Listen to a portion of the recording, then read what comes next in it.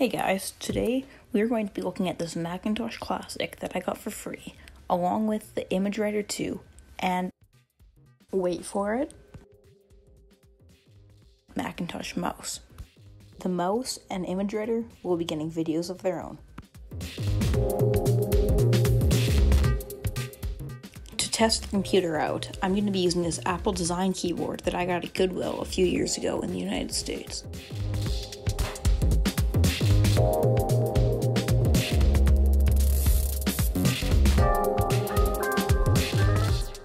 The last thing we'll need is a standard PC power cord to plug the Mac in. Now that it's plugged in, let's turn it on and see if it works. And the screen doesn't seem to be working. We get the startup sound, but nothing else. Let's take it apart. The first thing we're going to do is unscrew the 4 T5 Torx on the back of the case.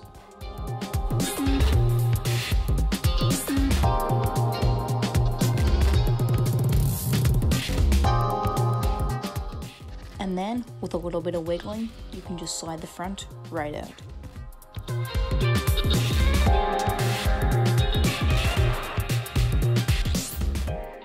Once the back is off, you can immediately spot what's wrong.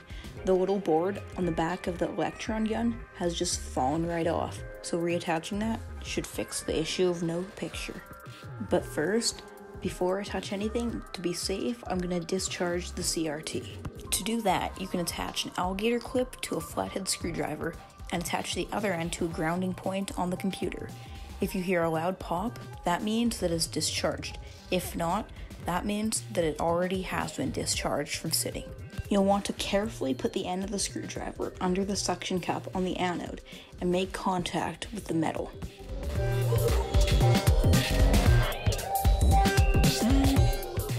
And the CRT was already discharged, so we're safe. Now I can reattach the board back to the CRT and we'll see if it works.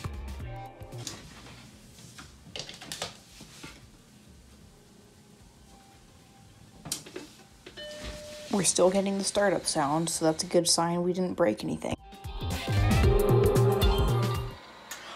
The CRT is actually working.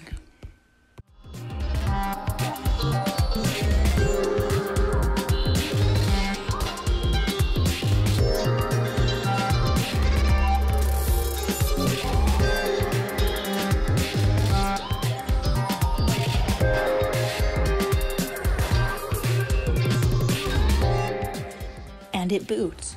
That wallpaper looks kind of familiar. I think it reminds me of the Mac Cell high fidelity ads.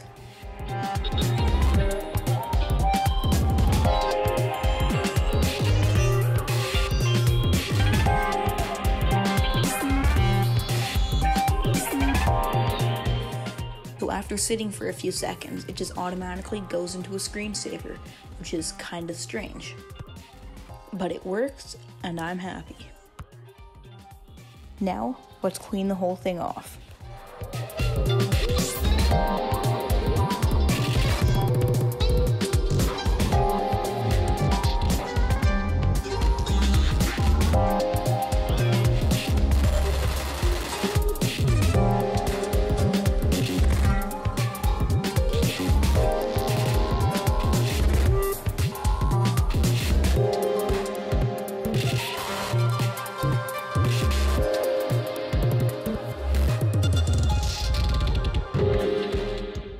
Now, let's take it apart again so we can RetroBrite it.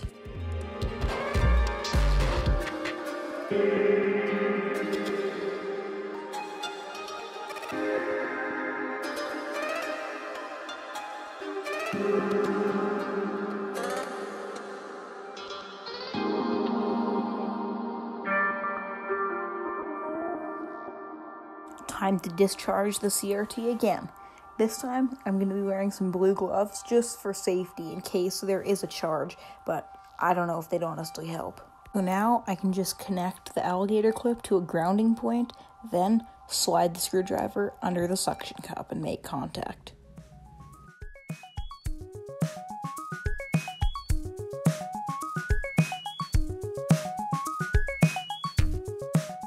To take it off, you can squeeze the two sides and then lift it up at an angle.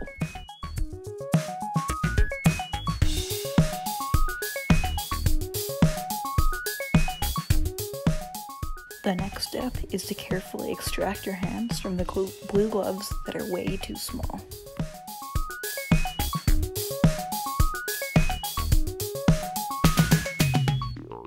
Starting with that little board we had to put back on to make the computer work, we're disassembling everything.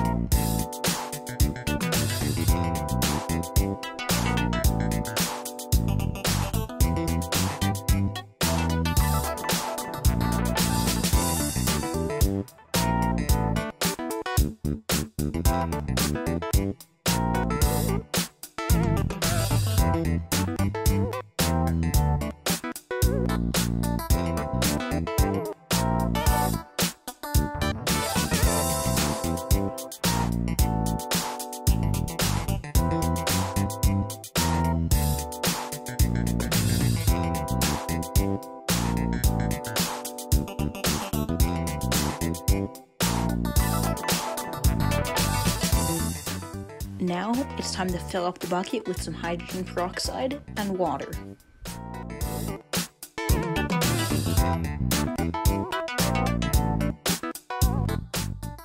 Now that it's nearly full, we can put in the Mac parts and let it finish up filling.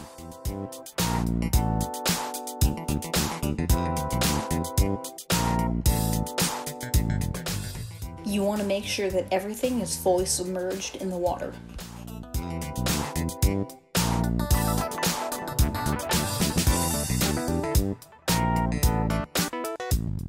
After it's full, you can put some saran wrap on top to keep in the heat and stop all the hydrogen peroxide and water from evaporating.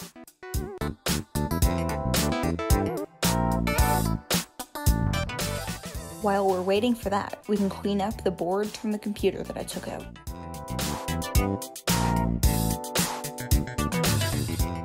Luckily, none of the electrolytic fluid has leaked out of the capacitors.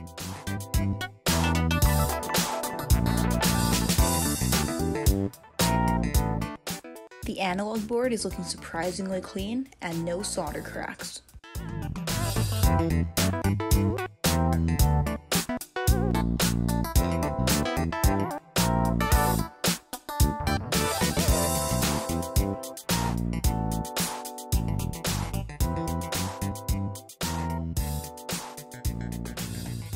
Now, it's time to clean the floppy drive, which is looking really dirty.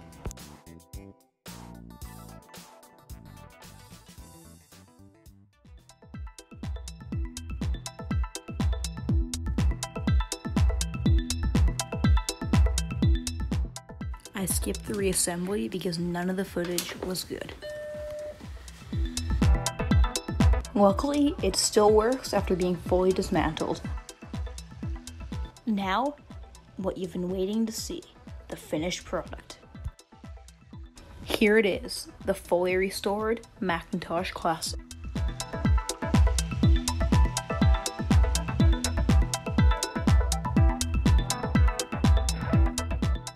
The only major cosmetic issue is a small crack on the bezel in front of the screen.